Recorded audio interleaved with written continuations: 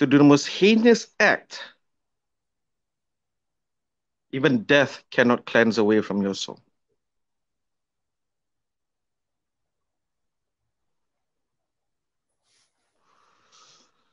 Mr. Richard Stevenson, if you can hear this, I pity that you are around. I pity the island that you are on. Because they have to live around you.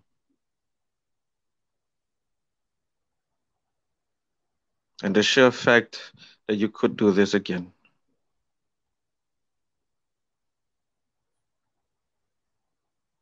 That's what I want to say to him.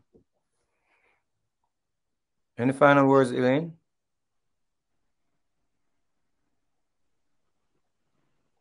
I just wanted to address, you know, that I understand Zach is angry, you know, but we don't hold or blame the Jamaican people for what has happened. The more That is true. important thing that we are addressing is the fact that he is free. He has done this to me. I don't want to see him do it to anyone else. No one else gets hurt. No one else gets through this. I almost wasn't alive. I couldn't. I almost killed myself going through this. No one else must go through this. The truth needs to be known.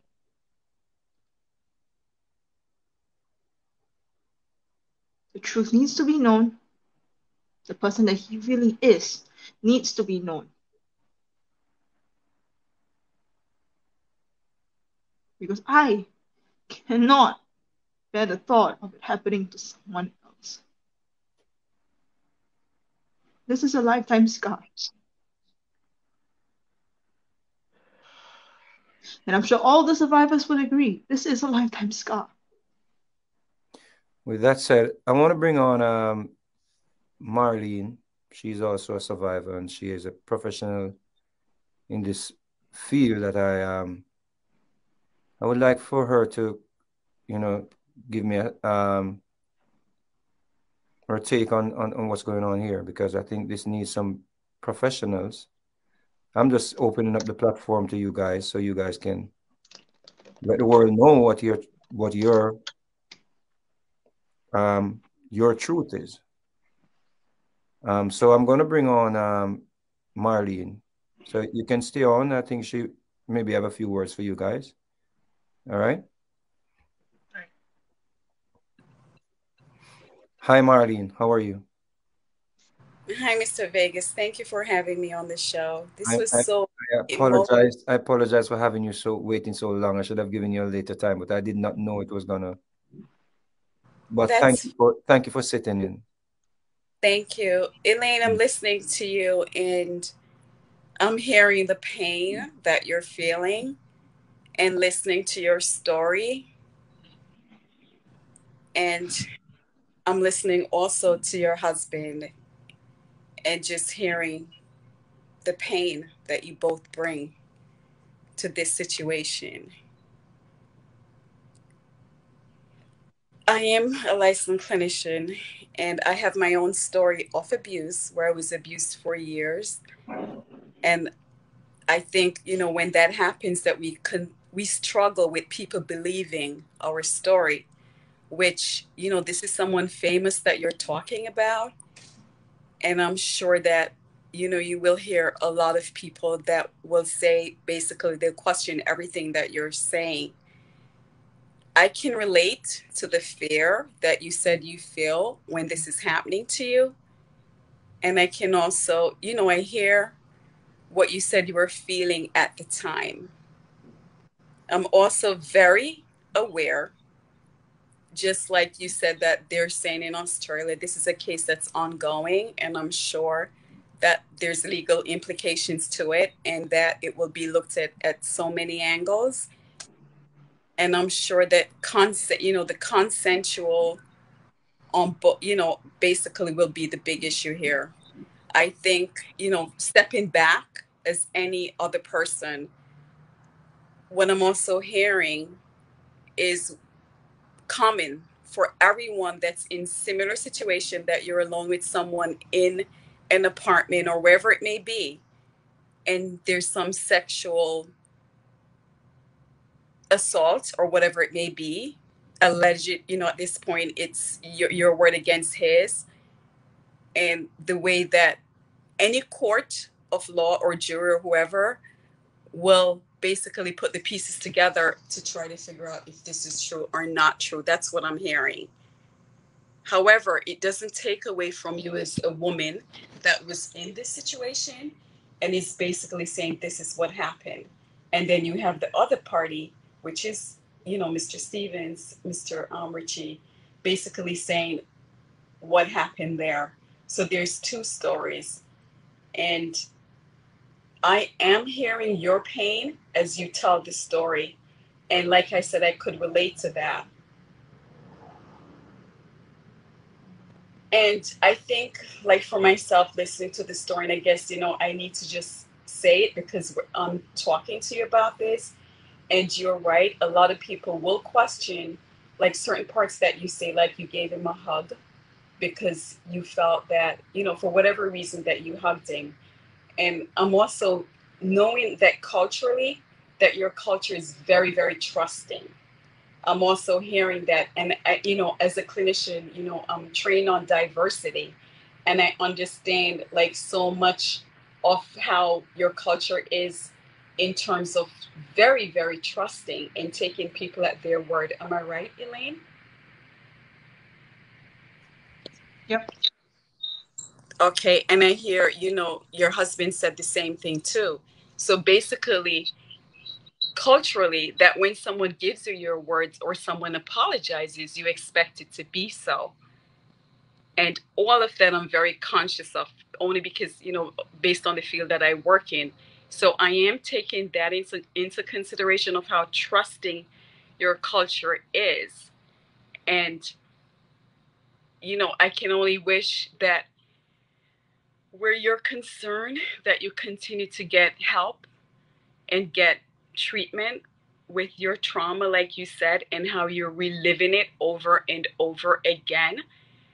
And in your situation, I'm guessing that for whatever reason, I don't know if it was financially that you had to remain on the tour or whatever, your situation is at the time, meaning that maybe you were working. Were you working there? What was the story with that?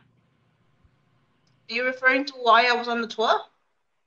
Yeah, not the reason as to why. What I'm asking is, the fact that you guys were there, like whatever, your reason is. I know you said that you were documenting stuff. Yes. Okay, so I'm guessing that's it. That's the reason that you were on that tour, based on what you said. I was working with Major One, so I was part of her team, and I was assisting on her end, and she was doing a collaboration. It was the Jamaican Flavor Tour, was a collaborative tour between the both of them. Okay, yeah, that's what I was trying to figure out. The reason that you were actually there and working with him. I figured it was something to do. It was work related. I just needed to clarify that. Mm-hmm. And I also understand when you said about what a jury would look like, because you're absolutely right in terms of what a jury would look like and in terms of the questions that they will ask and the conclusions that they might come up with. You're absolutely right with all that. However, my question to you is this. It sounds like, like culturally, just that you're coming out and talking about these things that happen to you. Like, how are you being perceived by other, like your friends, not even family so much, but friends and people that know you socially? How are you being perceived by them, by just because you're coming out and talking about what happened to you? Well, I have people who support me. The survivors support me. My allies support me. My friends support me. But my own family, not so much. They rather not even have this thing go out. So, this whole thing about Does anybody understand how difficult it is to come forward as an Asian person to say, I got raped? This is not a joking matter. My face is going to be everywhere. How my culture is going to perceive me, that's a whole different aspect that I need to deal with. Absolutely. And that's what I was thinking when I was listening to you. And I know I sound a bit hoarse because I was listening to you and I got very emotional just from your story and what you were stating. And it's, I can only hope that you find the peace and also that you're able to get some kind of, I guess, satisfaction in what you're seeking. And I did hear you, just say that you want the courts to continue with this case. Is that what you're hoping for? Yes, but I will be honest and say that the Australian police wants to close the case, and they haven't really paid much attention to it. I had to chase for my own results. They haven't gave me everything that I asked for. They don't want to give me a proper police report. Sergeant XXX did what was done. None of that. They only gave me a sheet of paper that said, okay, you made a police report.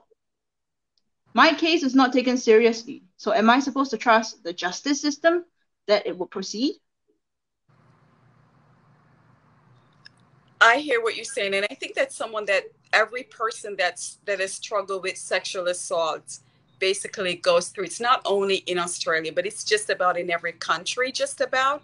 And I actually read some of the Australian laws a few minutes ago. Actually, about an hour or so ago, Mr. Vegas had provided me with some of that. And I was reading through, and it basically will take a lot to prove based on what their law is there. So it was good that he sent that to me prior to this interview, because in hearing what you said and what I read, like, it basically made sense. And for all parties involved, whether it's you or whether the person that you're saying did something to you, I'm just hoping that some agreement could be reached between the both of you as to accountability. I'm very big on accountability when it comes to sexual issues, because as a survivor myself, I know I spent many years trying to get someone to say to me, I am sorry. That's all I needed to hear. And I know that as someone that goes through it, that's what we want. We want someone to take accountability and say, I did this to you and I'm sorry, and really mean it, so that way we can begin the process of healing. And is that what you're expecting, Elaine? Like, what are you expecting? I know a lot of people would expect I am sorry, but I have also heard of people who haven't come forward, who haven't said anything, and they never got justice. I spoke to a lot of survivors. They said that that very scary part is the fact that when you let a perpetrator go, when you tolerate rape, when you tolerate rapists, he's free to do it to someone else. So the amount of risk that I'm carrying is not to seek clout. It doesn't make sense for me to seek clout as a Singaporean to Jamaica. It's important that you said that, Elaine, and Marlene maybe can speak on this a little bit more because of the studies that you have done. I think what people do not understand is in our culture, it is looked at a person who goes through this, they're not looked at in a good way. Oh yeah, of course. And the media doesn't want to talk about it. I'm not even speaking on the fact that because I'm trying to be very objective in this situation. Yeah. But based on the studies that I've done, and you have done more studies on this than I have done, I'm aware that it's like a disgrace. Like, you're like, you're an outcast in this culture. Yeah. It's actually like is not it's not even something that men would be like want to be seen with a woman that goes through those things. Because So you're considered dirty. I applaud You're the considered used. You're the considered husband. dirty. And most people believe that the moment that happens and that fact goes out, you're never gonna find a guy. You're never gonna marry. Your life is gone. You might as well go kill yourself.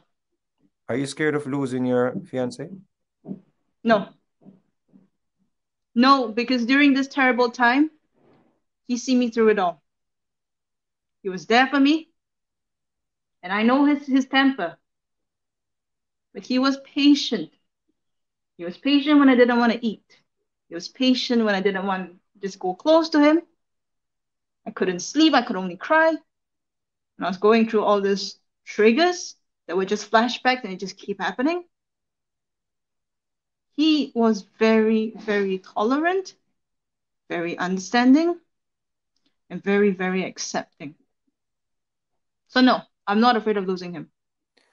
Marlene, before we wrap this up, you said something interesting that I'm also aware of when it comes down to victims, because I've been around situations where people that have been abused, sexually abused, they speak in their sleep and they say things in their sleep like they're still going through the process, or they're reliving the moment. Can you speak on that a little bit? So it relates to what Elaine said earlier about trauma. Like when you've gone through any kind of trauma, a lot of times when you go to sleep, you're basically dreaming about it again and you're reliving the experience over and over and over again. And it's not only when you're sleeping. I'm sure there's certain smells, there's certain sounds, there's a lot of stuff that, I'm sure that Elaine can tell you that will bring it back. So you're constantly reliving it. And, it's similar. Like someone you talk about now, you have all these, I do work with veterans. So you have all these veterans that are coming back from Afghanistan, from Iraq, and they're coming back with PTSD. So it's similar. There's no difference between someone going to war than someone that's been, whether you're raped or sexually molested in any way. It's similar, because maybe someone could more understand, like if they said, oh, if a soldier that's coming back and they hear a loud noise, they immediately respond. It's similar.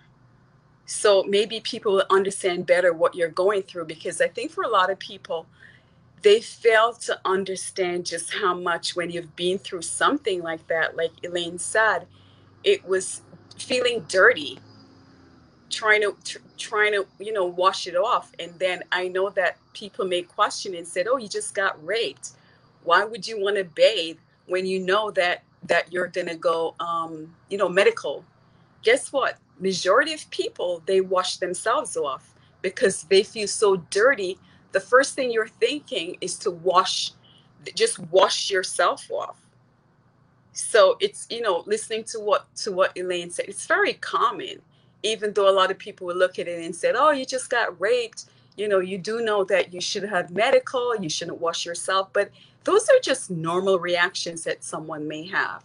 So it's, PTSD, post-traumatic stress disorder. It's related to not only, like I said, and I'll repeat it again, a lot of people mostly see that as someone coming back from military or fighting in wars, but it's similar to sexual trauma. Interestingly, Tanya Stevens said the same thing with her ordeal. She chose to remain to not say the person's name, but she said the same thing about washing herself. Like she said she was washing herself for like all the time. Like after the ordeal, she went home and she washed and she felt dirty. So I'm hearing this. I mean, I'm hearing the same thing with what you're saying and what Elaine is saying. So I guess that's part of the trauma. Absolutely. And I guess Elaine could speak to that too, based on, her trauma is pretty new. I mean, for years, there's certain behaviors. I scream in my sleep. if a man touches me in my sleep, I have relationship issues because when I'm in a relationship and someone touches me in my sleep, I can never distinguish in my sleep that this is someone that loves me, that I'm no longer being, abused. So it's something that I live with daily. And I could hear, like Elaine's husband said, he wasn't able to touch her, crying and all this. I've been there. So yes, it's, if people would like view things that way, that when there's trauma there, we react that way. It's just subconsciously. It's not that we plan, it's just subconsciously. And it's just the way that the body deals with trauma.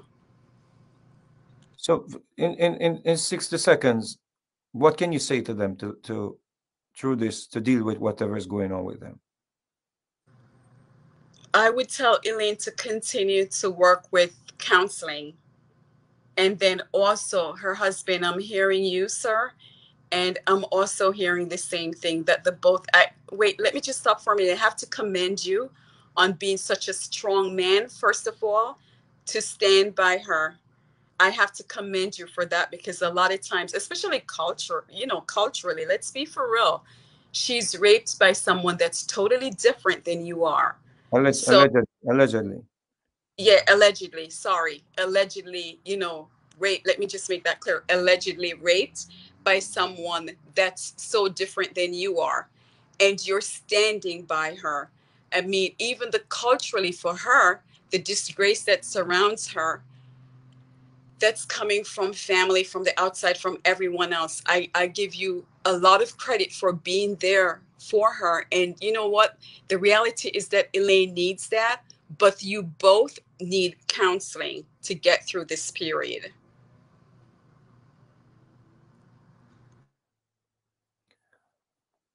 Well, I want to thank you, Marlene, for your words. Elaine, as I told you before, I think you need to be heard. Um, and I spoke to you off the air, and I don't want it to just be a conversation that we are having. I spoke to Richie. My platform is open. If Richie as you know want the world to hear his side as well. So thanks for your time. And Zach, Yes, sir. I take my hats off to you, man. Thank you, sir. I'm sorry. My emotions got the best of me just now, but I really am sorry. A human brother, you have done what Thank you. uh, The true survivor is Elaine. I'm here to support wherever I can. I know what it feels like to be around a woman that is going through what she's going through. I've had relationships where women cry in their sleep and get hysterical. I've had relationships where um, I remember a fiance I had at one point. In the middle of intercourse, she passed out and started screaming and hollering, and there was a dog that in the whole thing that happened, and she was like, "Don't let him bite me! Don't let him bite me!" So it went to the point where sex was impossible, and then we drifted. And now listening to you, I feel guilty. I feel like because at that point I was very immature. I think I only saw a relationship at that time like sex was the main part of a relationship. So I was young and I drifted. And now listening to you, um, you know, you let me feel ashamed, brother. Uh, So that's not what I meant to do. I want to tell the story of how a survivor goes through. That's all I want to say. I want the truth to be out. What survivors have to go through, the aftermath of everything that's ever gone through. You I know, think, I think what people and this is one of the reasons why, as a father, this is one of the Mm, reasons why I decided to share my platform with you guys. thank you. Well, I appreciate that. you see this whole victim shaming. I've seen a lot of those things in my lifetime, Mm, and I would hate to know that I had an opportunity to speak to you guys and I passed on that opportunity. I was not there. I was not in that room, but I have children, and I'm going to listen to my children if this, God forbid, should happen. So stay strong. Thank you, Mr. Vegas. Thank you, sir. Marlene, thanks again for the Okay. conversation. We'll talk, Marlene, because I know you have a lot of stuff working on that I want to get involved with. Thank you so much, Elaine and Zach. All the best, and I could just wish you all the best on this journey. Elaine, Yep. thanks for coming on. We heard you, and take care of yourself. Thank you, And everybody. if you decide, if whatever, you can let us know what's going on. You can give us the update. You can let me know.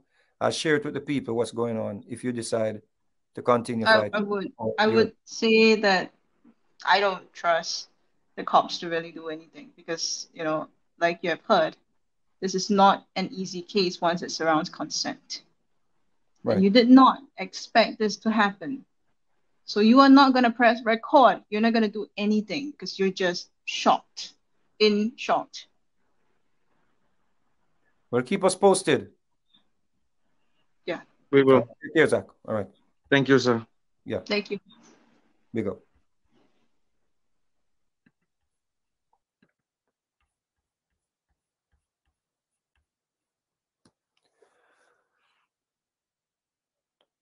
Well, people, as I said before, the platform is open if Mr. Stevenson would like to say his piece, because at the end of the day, I don't tell you, me and Richie is real cool. So the platform is open, just to stay objective with the matter. Yeah. I'm reading some of the comments in the chat, and a person like Tatania, I expected so much better from you. But I think a lot of us are wolves in sheep clothing. A lot of us, we pretend like we care about what women or men go through. But because it's disingenuous, because your care is so disingenuous, you cannot hide for long. And I had so much respect for you. And I'm looking at some of these comments, and your comments stood out. I just want you to know I saw it. Big up on yourself, people.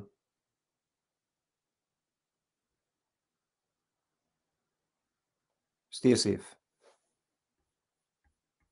Oh, and one more thing. A person, I saw some people asking about the rape kit. It's useless to ask about the rape kit.